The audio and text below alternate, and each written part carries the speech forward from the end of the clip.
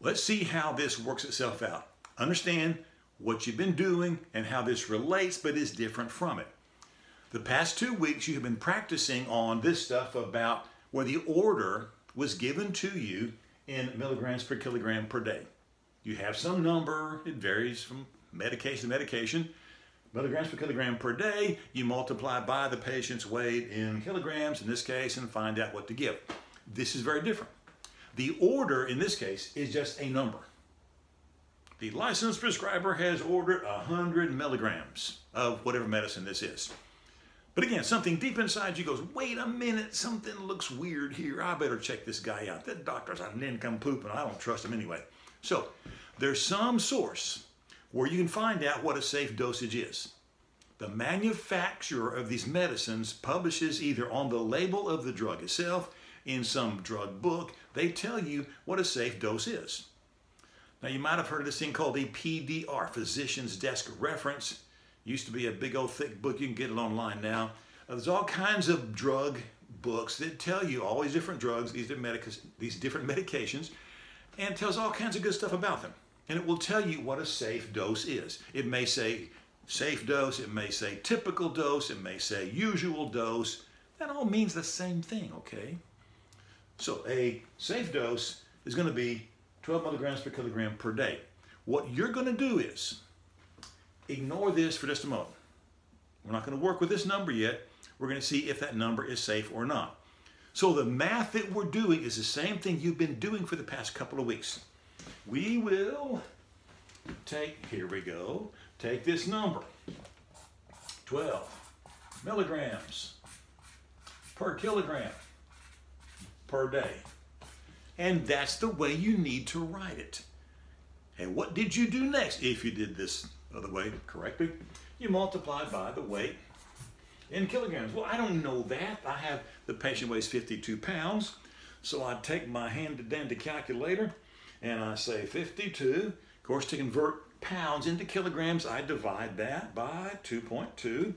And that's 23.6364, blah, blah, blah, blah, blah. Here's the deal. You don't want to round off a number and then use that in your next calculation.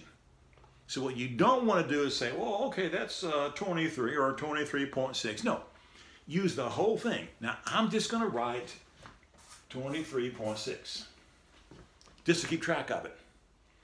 But the best thing and the simplest and the quickest thing is leave that number in your calculator and use that big, long, exact number for the next calculation. What I'll do is therefore, multiply this number times 12. And when we cancel out the kilograms, I'll take that number times 12, and that's 283 point something, something, something, something. So that's 283 point something or other. But in what form? Kilograms cancel, that's how many milligrams per day. You need to make sure you keep track every step along the way which words you're dealing with, what units you're dealing with.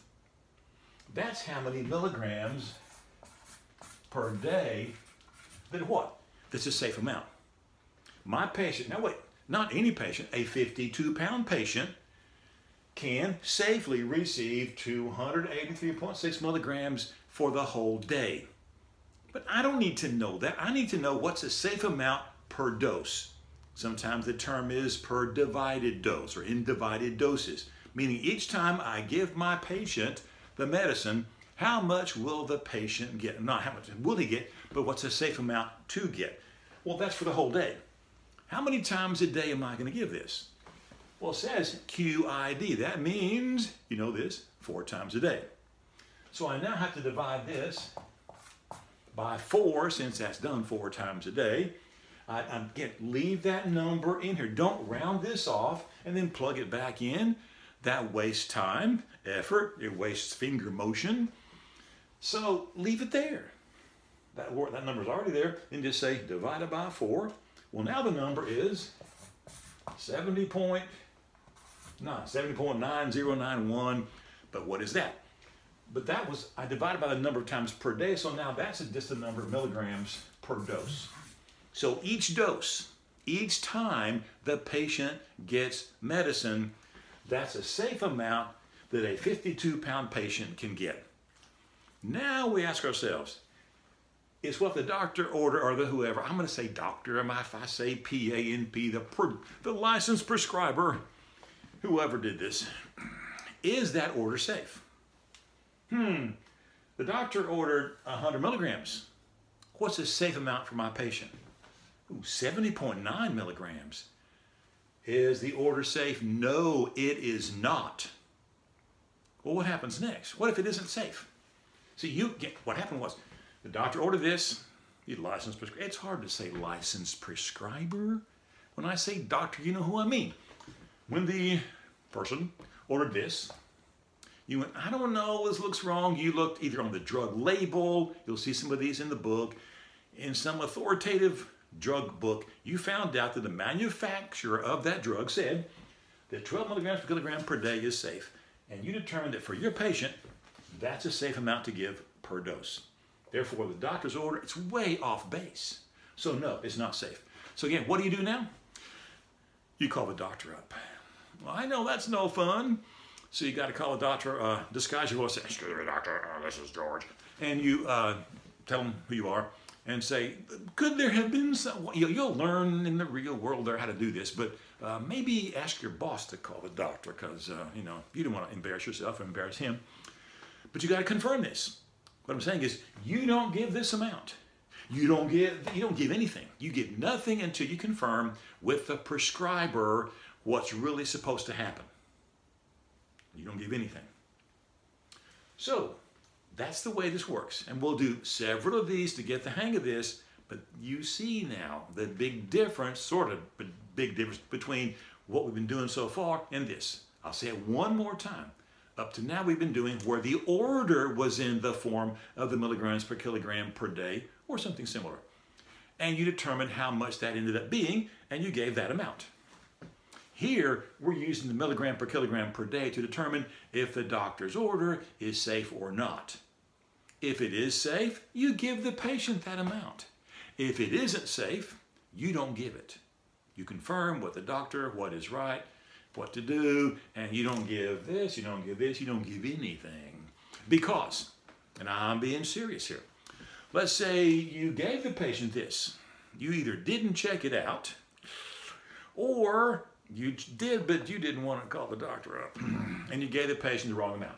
You overdosed your patient, and the patient suffered harm, or death, or something bad happened. Whose fault is it?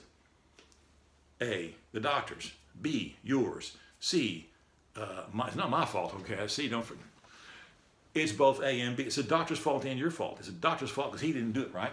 It's your fault because you didn't check him out. Now that's scary. If I, as your teacher, make a mistake, which I do once every 3 minutes, I just go, oh, and I make fun of myself, and I'm okay.